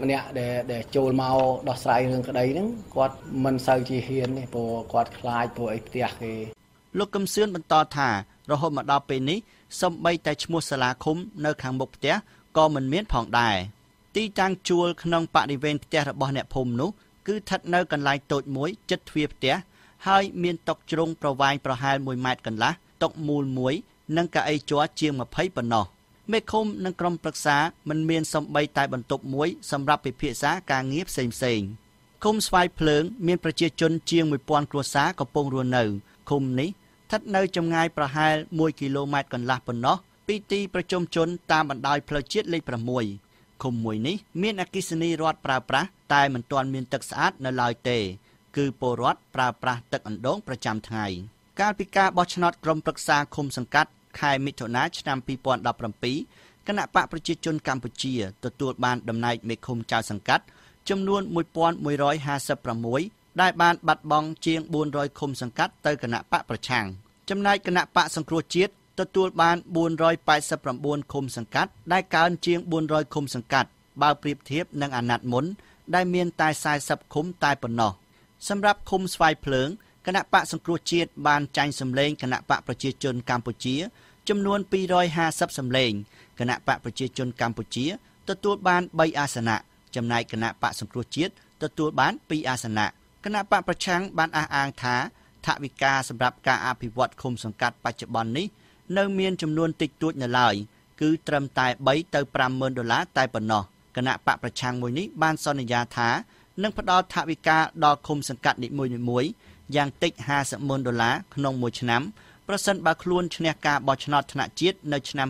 2018ខាងមុខនេះអភិបាលរងស្រុកបារាយលោកស្រីលឹមផាឡាបានថ្លែងប្រាប់ VOA ថារហូតមកដល់ពេលនេះឃុំចំនួន10ក្នុងចំណោម18ឃុំក្នុងស្រុកបារាយមិនទាន់មានសាលាឃុំនៅឡើយទេដោយសារកង្វះខាតថវិកាជាតិក្នុងការសាងសង់សាលាឃុំទោះជាយ៉ាងណាលោកស្រីបានបញ្ជាក់ថានៅឆ្នាំនេះរដ្ឋាភិបាលបានផ្ដល់ថវិកាឲ្យសាងសង់សាលាឃុំចំនួន2ទៀតចឹងយើងធ្វើសំណើទៅជារៀងរាល់ឆ្នាំប៉ុន្តែការសម្រេចរបស់ថ្នាក់ជាតិហ្នឹងគឺมันបានសម្រេចដាក់ឲ្យវាបានគ្រប់ពួកឃុំនៅក្នុងសុបារាយនៅ10ឃុំទៀតដែលអត់ទាន់មានសាលាឃុំលោកស្រីបន្តថាប្រសិនបើមានការផ្ដល់ថវិកាបន្ថែមទៀតដល់ឃុំនោះវារឹតតែប្រសើរឡើងចាថវិកាឃុំហ្នឹងបើថ្នាក់ជាតិមានលទ្ធភាពថែមឲ្យច្រើនវាកាន់តែល្អហើយធម្មតាទេតែយើងក៏បើបានលុយច្រើនល្អហើយប៉ុន្តែគាត់ថាក្រែងថវិកាជាតិវាមានកម្រិតដែរប្រជាពលរដ្ឋម្នាក់រស់នៅក្នុងភូមិប្រតោងក្នុងឃុំស្វាយភ្លើងអ្នកស្រីធ្លុកពៅអាយុ45ឆ្នាំបានលើកឡើងថាអ្នកស្រីធ្លាប់មានបទពិសោធន៍ទៅរកសេវានៅសាលាឃុំដើម្បីឲ្យជួយបញ្ជាក់ឯកសារតែអ្នកស្រីថាត្រូវរងចាំពេលវេលាយូរដោយសារផ្ទះជួលទីតាំងសាលាឃុំនោះត្រូវចាក់សោហើយម្ចាស់ផ្ទះមិននៅហើយគេឲ្យយើងធ្វើការហ្នឹងមិននៅក្រុមផ្ទះគេណាដូចយកអាមុខគេអញ្ចឹងយកមុខគេនឹងគួយសញ្ញេក្រៅមិនចំក្រុមផ្ទះគេណាក្រុមផ្ទះគេចាក់សោមកជន់ទៀតគេឲ្យនៅខាងក្រៅវាលោកគ្រូខ្ញុំហ៎ពលរដ្ឋរស់នៅឃុំស្វាយភ្លើងម្នាក់ទៀតអ្នកស្រីហ៊ុំវិចលីអាយុ46ឆ្នាំបានស្នើឲ្យរដ្ឋាភិបាលសាងសង់សាលាឃុំមួយឲ្យបានឆាប់នៅពេលខាងមុខនេះសំណុំពរខាងអង្គការនឹងឲ្យជួយសាលាឃុំមួយមកលោកងាន់ចម្រើនអនុប្រធានគណៈកម្មាធិការសម្រាប់ការអភិវឌ្ឍតាមបែបប្រជាធិបតេយ្យនៅថ្នាក់ក្រោមជាតិនៃក្រសួងមហាផ្ទៃបានថ្លែងប្រាប់ VOA ថារដ្ឋាភិបាលមិនទាន់មានថវិកាគ្រប់គ្រាន់នៅឡើយទេដើម្បីសាងសង់សាលាឃុំឲ្យបានទាំងអស់នាពេលនេះយើងដោះកន្លងយើងអត់មានលទ្ធភាពដោះម្ដងទាំងអស់ទៅអញ្ចឹងណាលោកបន្ថែមថារ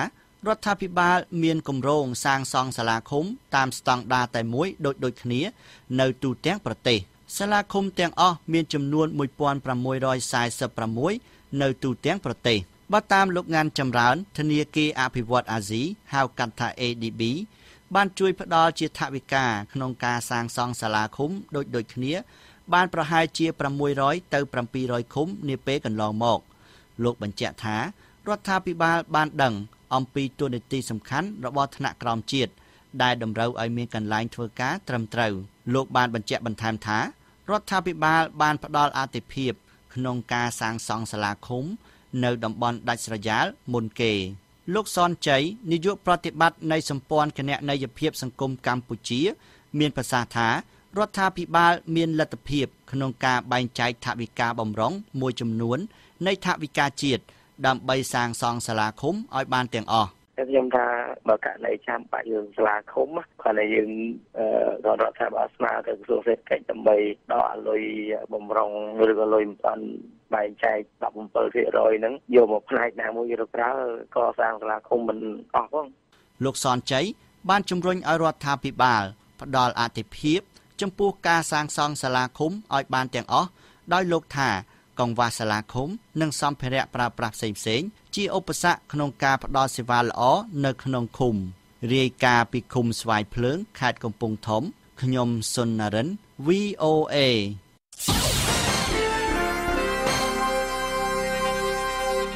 តទៅនេះជាបទវិចារណកថាដែលឆ្លុះបញ្ចាំងពីទស្សនៈរដ្ឋាភិបាលអាមេរិកកាំងទីភ្នាក់ងារសហរដ្ឋអាមេរិកសម្រាប់អភិវឌ្ឍអន្តរជាតិហៅកាត់ថា USAID និងមូលនិធិអភិវឌ្ឍទូទាំងទ្វីបអាមេរិកឬ PADF បានប្រារព្ធពិធីអបអរសាទរចំពោះជោគជ័យរបស់សហគ្រិនហៃទីជាច្រើនដែលត្រូវឧបត្ថម្ភដោយកម្មវិធី LEAD នៅក្នុងពិព័រណ៍ធំមួយនៅសន្តាគារការីបក្នុងរដ្ឋធានី Port-au-Prince កាលពីខែមិថុនាតាមរយៈកម្មវិធីជំរុញការប្រើប្រាស់ការវិនិយោគផ្ទាល់ឲ្យមានប្រសិទ្ធភាព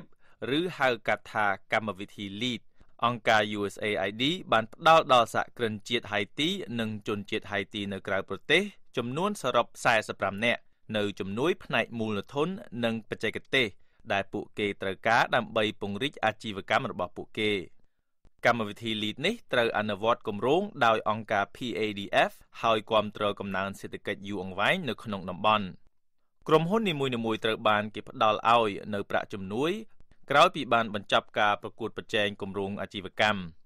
គិតជារួមសហគ្រាសទាំងនេះបានបង្កើតការងារសរុបចំនួន 13,600 នៅក្នុងប្រទេសហៃទីហើយកំពុងឈានទៅបង្កើតការងារសរុបចំនួន 18,000 នៅត្រឹមចុងឆ្នាំនេះចាប់តាំងពីឆ្នាំ 2011 មកកម្មវិធី LEAD របស់អង្គការ USAID បានវិនិយោគចំនួន 7.4 លានដុល្លារចំពោះបណ្ដាអាជីវកម្មនៅក្នុងវិស័យជាច្រើននៃសេដ្ឋកិច្ចប្រទេសហៃទីដោយបង្កើតឲ្យមានមូលធនឯកជនរហូតដល់ 12.7 លានដុល្លារកម្មវិធី LEAD ក៏បានផ្ដល់នូវការបណ្ដុះបណ្ដាលចំនួនជាង 10,000 ម៉ោងដល់សហគ្រិនដើម្បីបង្កើនសមត្ថភាពពួកគេនៅក្នុងការគ្រប់គ្រងអាជីវកម្មទាំងអស់ដែលត្រូវគាំទ្រដោយកម្មវិធី LEAD ដែលមានតាំងពីអាជីវកម្មផលិតក្រដាសអនាម័យរហូតដល់រោងចក្រកែច្នៃសំរាមជាសរុបទៅបានទទួលការបញ្ជាទិញរហូតដល់ 28 លានដុល្លារអ្នកស្រី Nadia Cherok នាយកប្រចាំប្រទេសនៃអង្គការ PADF ថ្លែងនៅក្នុងសម្ដីដើមយ៉ាងដូចនេះថាខ្ញុំមានអារម្មណ៍រំភើបស្ញប់ស្ញែងជាខ្លាំងដោយបានស្ថិតនៅក្នុងបន្ទប់មួយជាមួយសហគ្រិនហៃទីជាច្រើនដែលប្រកបដោយថាមពលនិងភាពច្នៃប្រឌិតអាជីវកម្មជោគជ័យរបស់ពួកគេស្ដែងឲ្យឃើញយ៉ាងច្បាស់អំពីអ្វីដែលយើងអាចសម្រេចបានតាមរយៈការតស៊ូនិងខិតខំប្រឹងប្រែងតាមរយៈកម្មវិធី LEAD យើងជួយពលរដ្ឋហៃទីឲ្យសម្រេចបាននូវគោលដៅអាជីវកម្មរបស់ពួកគេនិងបង្កើតបណ្ដាញនៃអ្នកមានគំនិតច្នៃប្រឌិតសហគ្រិនទាំងនេះជួយតម្រង់ផ្លូវឲ្យប្រទេសហៃទីអាចឈានទៅដល់អនាគតមួយដែលប្រកបដោយវិបុលភាពជាងមុនព្រឹត្តិការណ៍អបអរសាទរនេះក៏រួមមានកម្មវិធីបង្កើតទំនាក់ទំនងរវាងអាជីវកម្មនិងអាជីវកម្មដើម្បីជួយដល់សហគ្រិនឲ្យបង្កើតទំនាក់ទំនងជាមួយស្ថាប័នហិរញ្ញវត្ថុអ្នកផ្ដល់សេវាកម្មនិងជំនាញផ្នែកនានាកម្មវិធី LEAD របស់អង្គការ USAID មានគោលដៅទាក់ទាញការវិនិយោគចំពោះសហគ្រិនធុនតូចនិងមធ្យមរបស់ហៃទីក៏ដូចជាបង្កើនប្រសិទ្ធភាពគម្រោងអភិវឌ្ឍន៍និងការផ្ញើប្រាក់ពីបរទេសលោក Brian Shukan ភារៈធារីនៃស្ថានទូតសហរដ្ឋអាមេរិកប្រចាំនៅប្រទេសហៃទីថ្លែងក្នុងសម្ដីដើមថាយើងសូមអបអរសាទរសហគ្រិនទាំងអស់នៅថ្ងៃនេះលោកអ្នកជាមេដឹកនាំនៃសេដ្ឋកិច្ចថ្មីរបស់ហៃទីការវិនិយោគរបស់កម្មវិធី LEAD ចំពោះសហគ្រិនច្នៃប្រឌិតទាំងនេះបានបង្កើតឲ្យមានមូលធនឯកជនរាប់លានដុល្លារខណៈដែលអាជីវកម្មរបស់ពួកគេកាន់តែរីកធំយើងរំពឹងថាពួកគេនឹងអាចទាក់ទាញហិរញ្ញវត្ថុពីធនាគារនិងអ្នកវិនិយោគផ្សេងទៀតដែលនេះនឹងជំរុញបន្ថែមដល់ការអភិវឌ្ឍសេដ្ឋកិច្ច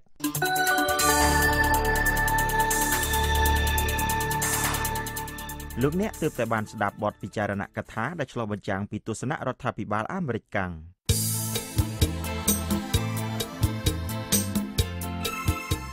លោកអ្នកនាងជាទីមេត្រីនៅក្នុងការផ្សាយរបស់ VOA នៅព្រឹកស្អែកនេះពីម៉ោង5ដល់ម៉ោង 5:30 នាទីសូមលោកអ្នកនាងរងចាំស្ដាប់សេចក្តីរាយការណ៍ព័ត៌មានថ្មីៗពីប្រទេសកម្ពុជាពីតំបន់អាស៊ីនិងពីជុំវិញពិភពលោក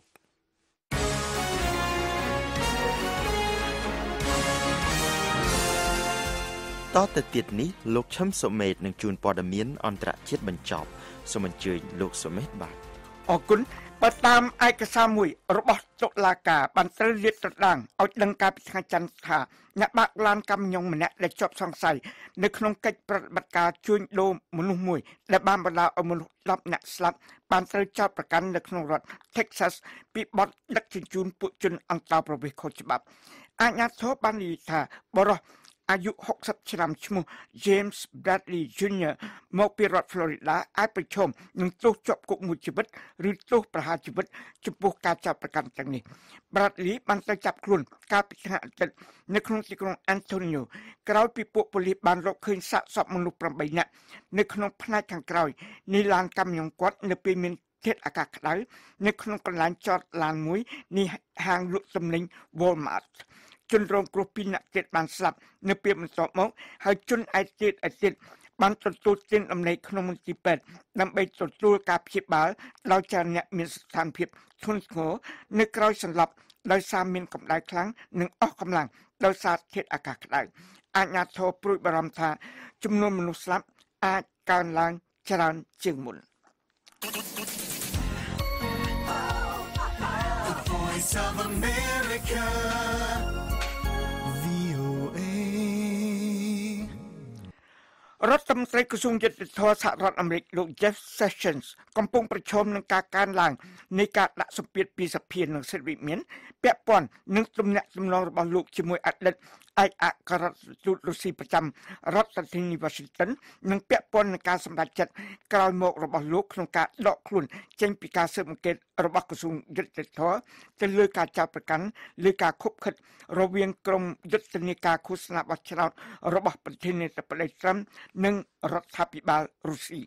លោកស្រី Dianne Feinstein សមាជិកប្រតិសភាជាន់ខ្ពស់ខាងគណៈបកប្រជាធិបតេយ្យដែលជាសមាជិកាមួយរូបរបស់គណៈកម្មាធិការតុលាការរបស់ព្រឹទ្ធសភាកាលពីថ្ងៃច័ន្ទមិញបានអំពាវនាវឲ្យលោក Session បង្ហាញខ្លួននៅចំពោះមុខគណៈកម្មាធិការតុលាការរបស់ព្រឹទ្ធសភាកាន់តែឆាប់ឡើងកាន់តែប្រសើរដើម្បីឆ្លើយទៅនឹងសំណួរអំពីកិច្ចសន្ទនារបស់លោកជាមួយលោក Sergei Kislyak អតីតឯកអគ្គរដ្ឋទូតរុស្ស៊ីប្រចាំរដ្ឋធានី Washington ទោះបីជាប្រទេសកូរ៉េខាងជើងបានបង្កើនកិច្ចខិតខំប្រឹងប្រែងដើម្បីរារាំងព័ត៌មានពីខាងក្រៅមិនឲ្យចូលក្នុងប្រទេសក៏ដោយក៏សកម្មជនអន្តរជាតិនានាបាននិយាយថាបច្ចេកវិទ្យានិងកម្លាំងទីផ្សារនៅទីបំផុតនឹងឈ្នះលើការដាក់កំហិតនេះប្រជាពលរដ្ឋវេណេស៊ុយឡានឹងធ្វើកតកម្មនៅទូទាំងប្រទេសក្នុងសប្តាហ៍នេះក្នុងគោលបំណងដាក់សម្ពាធលើលោកប្រធានាធិបតី Nicolas Maduro ឲ្យលុបចោលការបោះឆ្នោតនៅថ្ងៃអាទិត្យទី30កក្កដាខាងមុខនេះដើម្បីបង្កើតសភាពិសេសមួយក្នុងការសរសេររដ្ឋធម្មនុញ្ញឡើងវិញនោះ